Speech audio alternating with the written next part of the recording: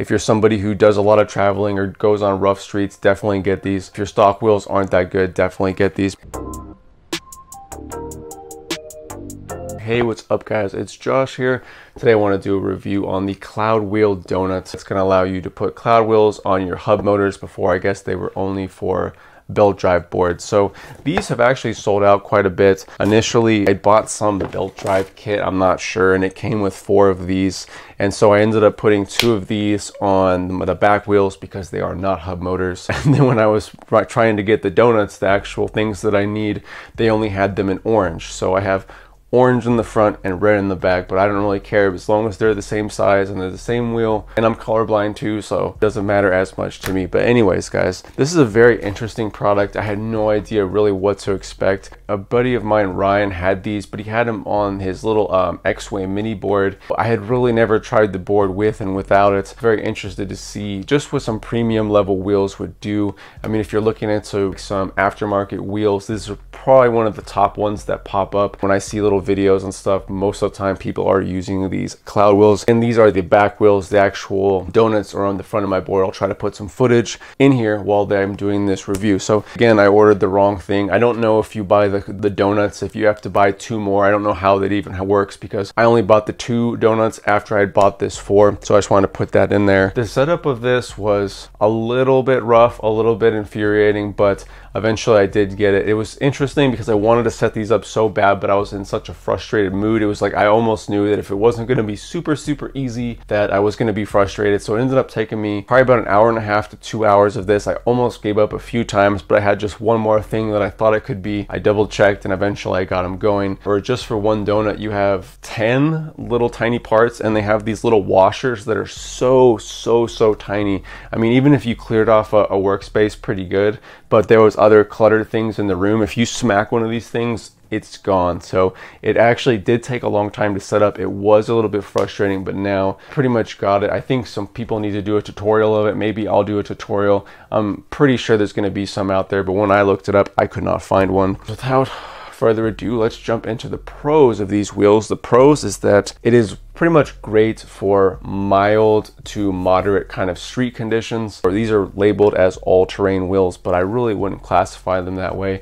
They're kind of more of light street wheels in my opinion. It is very nice because most of the time when I use these, when I'm just traveling places, you know, maybe 8 to 9 out of 10 times, the road is not smooth. You know, it's rough, whether it's cracks, whether it's anything, you know, anything in the road, it is mostly rough. So having something that kind of smooths out the roughness and makes it feel more just smooth overall is really nice. I really do appreciate this. Great for street wheels, not insane street. If your street is completely beat up, again, these are not all-terrain wheels. These are not for like the sand or the grass or anything like that. In my opinion, they're just for mild street wheels. I did notice definitely some less chatter. It definitely feels more smooth. They have like a dampening core in there. I don't really know how damp they can get the donuts because the donuts are kind of like a sleeve. They don't have the full dampening core like these do, but so far everything feels good. I was noticing a lot less problems with rocks. When you go under rocks, it is going to shoot it under your board. It's not like it's going to just negate rocks altogether, but I would notice on my normal street wheels when I was going, if I would hit these little star-shaped rocks, any sort of slow speed, it could completely stop my board and I have to jump off, and it was really annoying. And so far that has not happened with this. It just seems to generally handle rocks a lot better because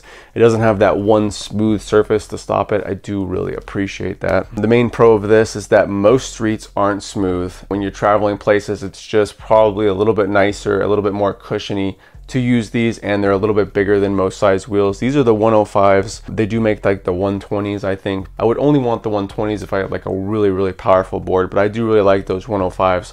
They are very nice. So jumping into the cons of these wheels. It was funny before I get into the cons, somebody on my Instagram, I think his name is like eSkate Boys or something, I'll link his Instagram there, but I posted online that I was ordering these and he wrote me just paragraphs and paragraphs about why these aren't that good and all the little problems that you have with them. And I do kind of see where he's coming from, but I just thought it was funny. It's like, oh, I pulled the trigger and somebody has all these issues with them right away. I'll try to put what he was saying on Instagram on this video. I'll be pretty pretty funny. I'll try to link them down there as well. But for the cons that I noticed so far, it is less smooth when the streets are really smooth. So if the streets are perfect, this is going to feel like you're going over a little bit of something a little bit rough. So I did notice that, and I was kind of like weird right away. You hop on it and it's like, oh wow, it doesn't even feel that smooth. But that's right away on something perfectly smooth. Like I was saying, if it has any sort of chatter or anything else, it's actually a lot better. So then I also noticed that it uses more battery. Now I do need to test this a little bit more, you know, doing something to where I would barely see 1 bar off. I was seeing 2 bars, things like that. I used to think it was a lot it was taking off my battery, but now it just seems like a decent amount. But I do want to say that it is noticeable. If you're somebody who has a pretty weak Escape battery as it is, I don't know about recommending these because it definitely is going to cut off your battery more. I do want to say on the more expensive brands, the batteries are getting really big. If you can go maybe 15 miles or so on your board, then you should be able to be good with this. But if you're somebody who's like struggling for range, this is definitely something to consider. There was less acceleration. Now, I actually fell recently before I was using the cloudwheels, and I kind of have that mental block in my head to where it's like I just don't really want to go fast unless I have full gear on. So I've gone really fast in this, but I haven't just been like a speed demon as crazy as I can. I've really been fast, but just not maxed out. Apparently these increase your top speed too. That's kind of crazy, but I haven't been able to test that. And I do notice that the acceleration is noticeably a little bit less. But my board, I have the Backfire G3. The Backfire G3 already had pretty good power and pretty good range. Doesn't really matter as much. I do want to say that it does kind of mess with the acceleration. So if you're somebody who already accelerates really low, it's going to be worse. So it's something to consider. Do you have plenty of acceleration and plenty of battery? It's not an all-terrain tire. They say it is, but in my opinion, it is pretty far from an all-terrain tire, because all-terrain, you think of, you know, grass, you think of sand. This is really just mild street conditions. I've been on streets that are like insanely beat up to where I wouldn't want to take these on it, but any sort of mild street conditions, that's kind of what these wheels are for.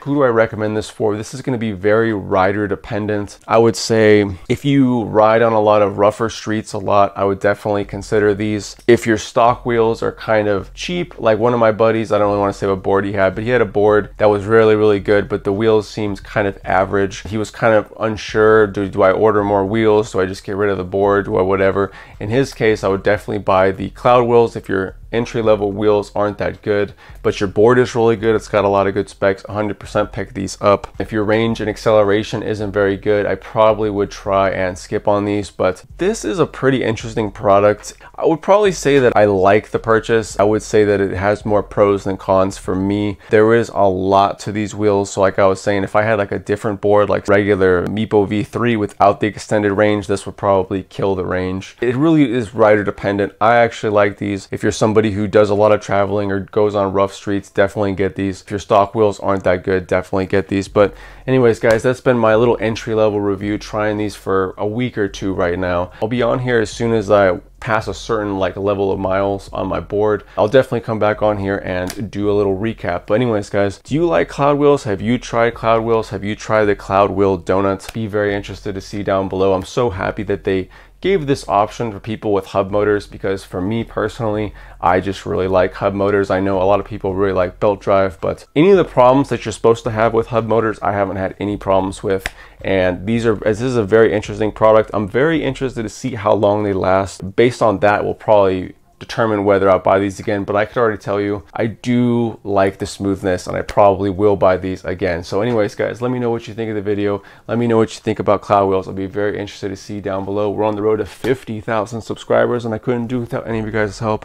You guys are the best. I'm having a great day out here. Hopefully having a great day at home. See you all in the next video. Peace.